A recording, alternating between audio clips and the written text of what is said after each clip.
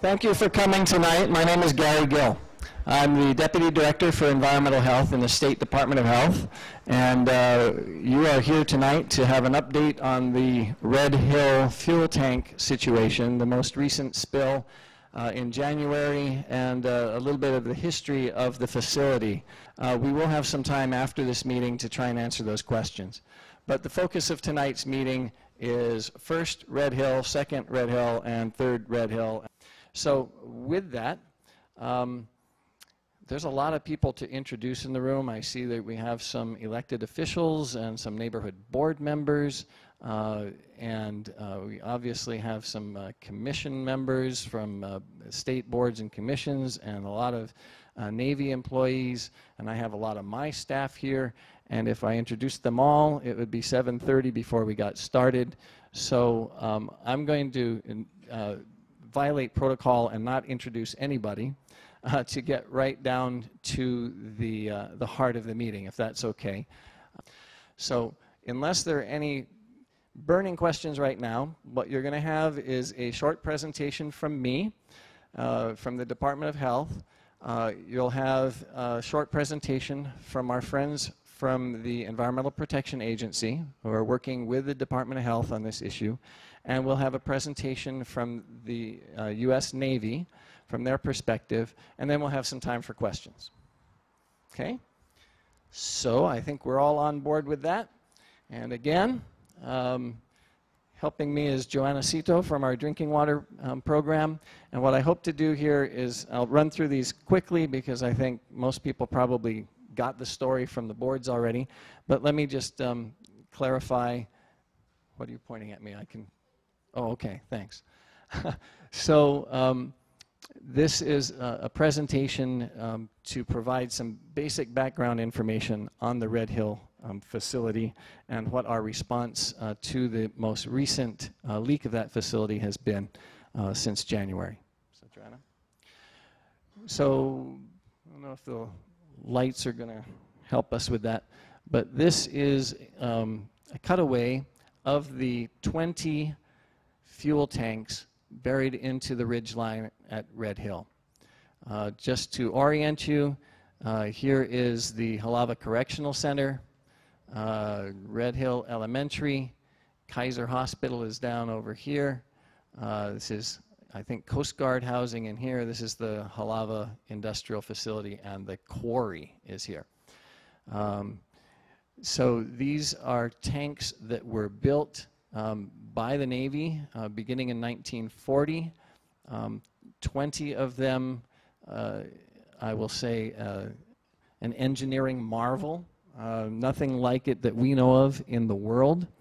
And each of these tanks receives fuel that's pumped up from Pearl Harbor, and then it can roll down through the piping system to fuel ships in Pearl Harbor by gravity. These tanks have been in place, constructed in place. I'll let the Navy discuss more detail about that. But again, began construction in 1940 or so, and were put into operation during World War II. And they've been in continuous operation since then. Just to give you a sense of the scale, each tank here is about 250 feet high and 100 feet across. And I'm told by my staff that that's more or less to scale the Aloha Tower.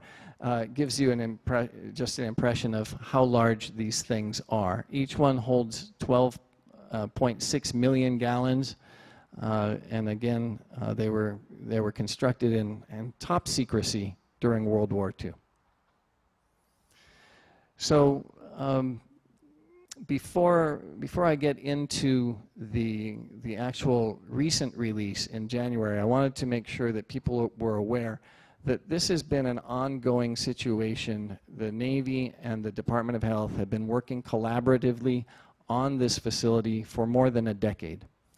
In the 1990s, laws were passed that provided oversight by the EPA and the Department of Health over these tanks. They were previously unregulated or even top secret. But since that time, there's a lot of work that's gone on to respond to what we have known before January, before this most recent release, what we have known to be historical releases from these tanks. So we have an ongoing working relationship, a positive relationship with the Navy, responding to previous historic releases. But this, in January 13th, is the newest and the only report of a release that we've received in the past couple decades. It was reported first as a suspected release, estimated at 12,000 gallons. We set up a unified command to respond. This is what you normally do if there's a spill, an oil spill or something. You set up a unified command system for an emergency response. If any of you have been through this with the military or civil defense or firefighters, it's a common system of command so that all the different agencies can work together to respond without tripping over each other and work efficiently. We did that. The Navy and Department of Health did that together. Since then, and we notified the Board of Water Supply, and the first thing that you do when you suspect that there's going to be a release is you remove the product so that the leak stops. And so the Navy immediately did that, drained tank 5 so that nothing else would leak from it. This is just to give you a perspective. These rows of tanks go up in the mountainside, and this is the access tunnel that connects all of those 20 tanks. And this tunnel, again, leads all the way down to Pearl Harbor. And there's little side alcoves, if you will, with the piping that goes in here to the bottom of those tanks that are on either side of this access tunnel. This is, I'm going to get out of the way here, this is a picture of some staining, some petroleum product, probably mixed with some groundwater, that is beneath these pipes at the bottom of the tanks. And this was an indication back in January that tank 5 may have been leaking. And this is a tank that was out of commission. It had been drained. It was being repaired and restored to be put back into operation. It had just recently been filled, and then signs that a leak had taken place were discovered by the Navy and reported to the Department of Health. So I should say that that initial 12,000 to 20,000, the Navy settled on a number of 27,000 gallons. That's a calculated number. Nobody knows for sure what it is, but that's their best estimate of what may have spilled from that tank. We noticed as well that the vapor levels that we monitor beneath those tanks was elevated. Again, the actual release was confirmed here at 27,000 gallons. So there's a number of Department of Health programs that are involved in this. Anytime there's an emergency response, it might be molasses, if you remember that. It could be a chemical spill or an oil spill. Our hazard evaluation emergency response office takes on the responsibility of overseeing the disaster and the cleanup. So the HERE office was first on the scene, but we also have the Solid and Hazardous Waste Branch and our Safe Drinking Water Branch. These are two programs within the Department of Health that also have jurisdiction over this issue. So underground storage tanks are regulated by our Department of Health program, and our drinking water is protected by another Department of Health program. And all three of these agencies or programs within the Department of Health are working on this release. So the first thing that happens after a release, a response action, is remediation. So you can think of it as sort of a three-part response. First is the emergency response, where you stop the leak from happening.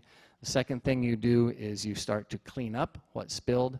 And then the third thing that typically you do is remediation or restoration and prevention. Right? So we're still on the remediation phase right now. And our underground storage tank program and our drinking water programs are now in the lead.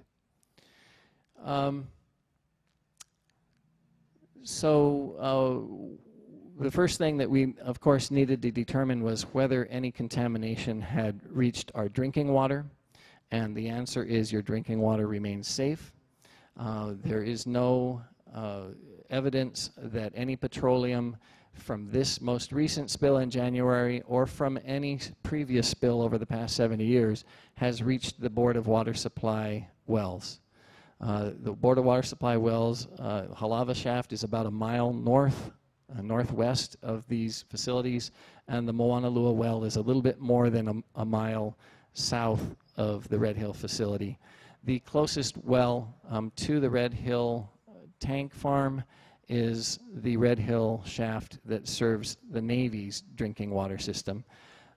That Navy system is regulated by the Department of Health, and there is evidence in prior reports prior to this spill that very, very low levels of naphthalene, almost undetectable but found, were found in that Navy drinking water well. So it's an indication that not a large amount of contamination has reached drinking water in the Navy system, but there could be some there. I think that's all I need to say about that. Again, here's just an orientation. If you look from the sky, these 20 tanks are here. The Halava shaft is all the way across Halava Valley, just above, this is H3, so it's on the far side or the north side of H3. If you come down here under Kaiser Hospital at the Moanalua Road interchange here, this is the Board of Water Supply drinking water well. A little bit more than a mile, almost due south, and I believe this is the Red Hill shaft, the Navy's drinking water system. And so this is the one that showed very small traces of naphthalene in the drinking water. This is a cutaway. It's an exaggerated view, so these things look longer than they actually are, but it indicates that this is the ridge top. Here's the lineup of the tanks. Here's the groundwater. So the distance between the bottom of these tanks, through the lower access tunnel is about 80 feet to 100 feet until it reaches groundwater. And we know from previous work with the Navy, where we've drilled a number of monitoring wells down through this access tunnel into the groundwater, we do know that there's contamination from previous spills prior to January. Contamination of the groundwater in this location.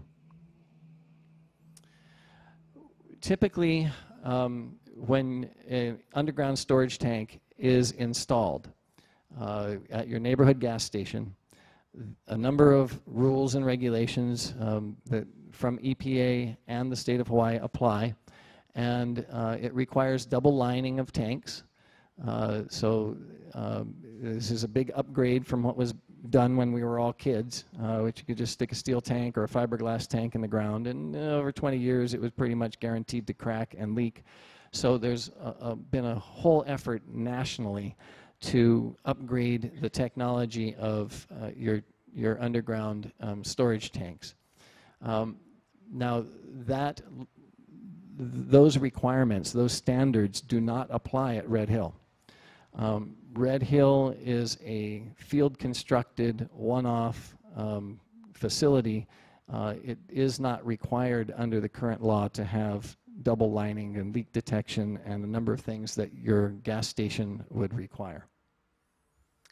And this is just an illustration of this is on the mainland. You can tell because the sky's not blue. But this is an installation of a typical 10,000-gallon underground storage tank. They come prefabricated and plunked in the ground. Go ahead, John. So again, just to outline, I won't read through these, but this is typically the 10 things that any underground storage tank would need. But because these are field-constructed tanks, only these 4 yellow items are what legally applies to these Red Hill tanks. I think I'm going to kind of skip through this. We've already talked about it. I want to make sure we have time for other speakers. So this is a good place to stop. So again, since the January release, there's been a long list of activities that the Navy and the Department of Health have been working on, including venting the tank. If you can imagine, this is a huge 250-foot tall vessel. Even though you drain the fuel out of it, there's likely still going to be fumes or vapors in there, so you have to purge the tank in order to get people into it. The Navy had to get their contractors into it. They can discuss this in more detail, but as I mentioned, the contractor had just rehabilitated the tank, and so if there were a leak, it could be a defect in that contractor's work, and so that contractor had to go back in order to maintain that legal relationship, that contractual relationship between the Navy and their contractor, and had to identify whether there in fact was a potential defect in workmanship. So it's taking us a while to get through that, but that's an indication of how long it may have taken for the Navy to go in and inspect the tanks, and ultimately confirm that there were a number of holes in the tank. Over a period of a couple weeks, the initial report of finding 3 holes extended to 7 and then 15, and now we're at 17 potential leaks that were found in tank number 5. And that's where we are today. So what remains to be done, and what is the relationship between the Navy and the Department of Health and the EPA in this? We need to identify the location and extent of the contamination that exists in the groundwater. We know it's down there. We don't know exactly how much or where it is or where it may be traveling to. So that is a very important job for us to do, and the Navy has already begun contracting to drill 2 additional monitoring wells to identify whether the contamination that, again, pre-existed this most recent spill is moving in any direction near our drinking water supplies. The other thing that remains to be done is to see whether it's possible to remove any of that free product, any of that up to 27,000 gallons of fuel that spilled out of the tank, perhaps through the concrete barrier, perhaps into the bedrock, and perhaps working its way down again into the groundwater, whether there's any that can be removed before it reaches down there. So that work remains to be done as well. I talked about the additional monitoring wells. There's another concern, as I mentioned, that lower access tunnel goes right past the Navy's drinking water well. So we're very concerned, and the Navy is as well. They've done a number of jobs already to protect the drinking water source in case there might have been a leak or could be a leak in the future into the tunnel system that could get into the drinking water. So they have additional work to do to protect the drinking water source from any contamination that might come from a broken pipe or some kind of catastrophic release. I'm done? Oh, wow. So before I pass this over to EPA, I just wanted to say one thing, because it's been raised to me, and it's a concern that I share. I've tried to explain to you folks today that we have a strong working relationship with the Navy that goes back well before this January spill. What you may have heard from me saying in public or on the radio is that it boils down, in my mind, to 2 basic options. Right? We believe that in the Department of Health that the highest possible degree of protection should be placed in these tanks if these tanks are going to remain in use by the Navy. This is a tall order. It's never been done. There's nothing like this in the world. we don't know, I don't know, as I stand here before you, technologically, how these tanks could be double-lined and what kind of leak detection that would approximate or mimic what is done on your neighborhood gas station. We don't know how to do that. But I believe the Department of Health and the EPA, working with the Navy, believe it can be done, and we're trying to figure out how to do it. I don't want to imply ever that the Navy has been deficient in their managing of this facility. It's 70 years old, but it's received professional management, in my experience, at least in the past decade or so. If you go there, it's ship-shape, it's freshly painted, it's professionally managed, they have electronic controls. They're doing a good job with the technology that they have. Yet we've had this spill. And yet we've had some questions about how large the spill is and, or did it even happen?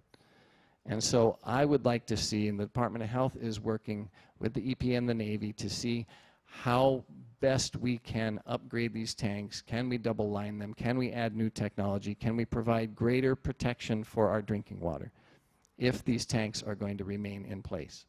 And the Navy will address that, the national security issues of why they think these tanks need to remain in place. And that's a fair question. But I want to assure you that in the recent dealings with the Navy, they have been responsible and responsive to our concerns, and we are working on, where it is right now, we're working on a comprehensive agreement that will lay out what needs to be done, by when it needs to be done, how it needs to be done. And this is an agreement that we hope we will secure between the state, the EPA, and the Navy at the highest levels. And then it will be us working together to get those resources, the federal resources, to do those improvements and to implement that agreement. So that's where we are right now. The bottom line takeaway is we have a long way to go. Your expectation should be this is going to be years of work.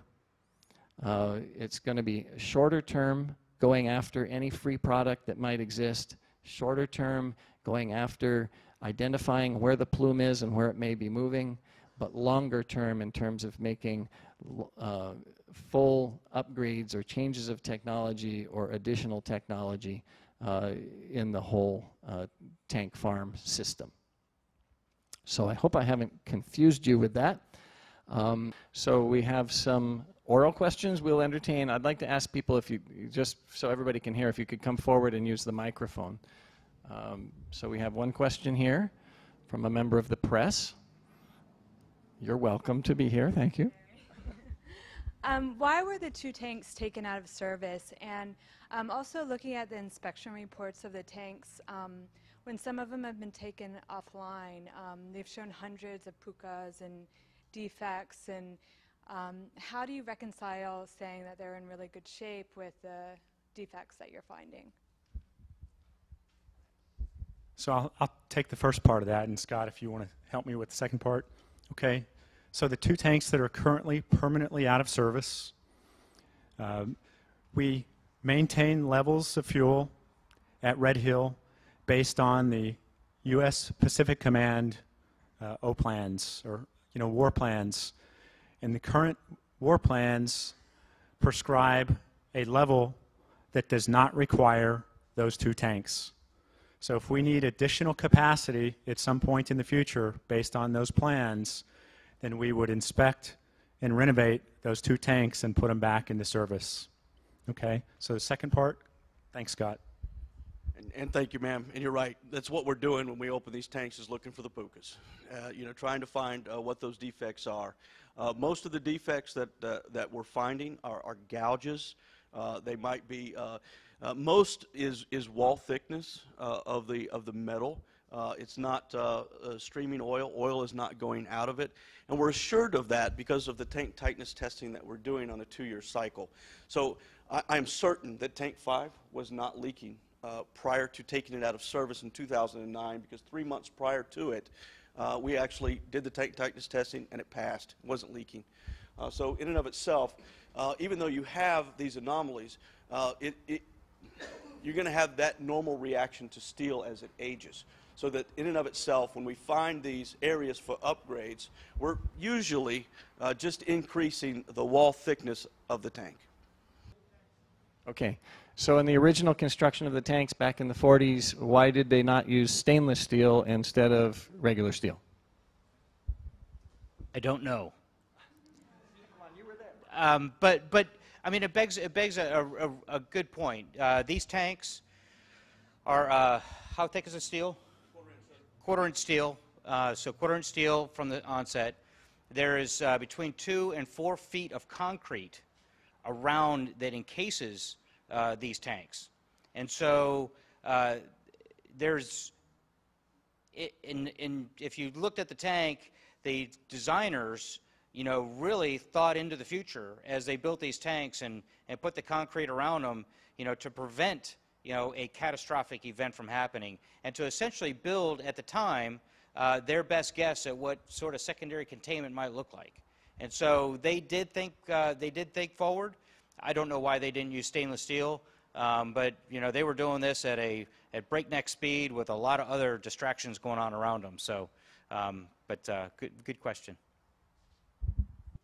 Right. Okay. So this is an excellent question as we're looking forward as to what kind of upgrade or improvement, what kind of technology exists to double line the tank or to put some kind of coating on them, perhaps. So that's something that I know we've all been looking at, and don't know if anybody would like to address, you know, what the existing technology is, or in fact what kind of coating in part may have been placed on any of these tanks. Looks like, Scott, you're getting this one. That's an outstanding question, and if you saw out on the slide deck that was presented by Captain Williamson, you'll see that we hope in November to actually award a contract that addresses these types of technologies. I think, kind of speaking off the cuff here, but what we've asked this statement of work within this contract to address is what is in the realm of the possible, both on the exterior of the steel of these tanks and what's on the interior. And I would tell you, in my brain, I think of rubber coatings. I think of advanced epoxies. But we're going to take this outside the box, get the experts in industry, and figure out the best solution set to what's feasible for our installation. Okay. Further questions?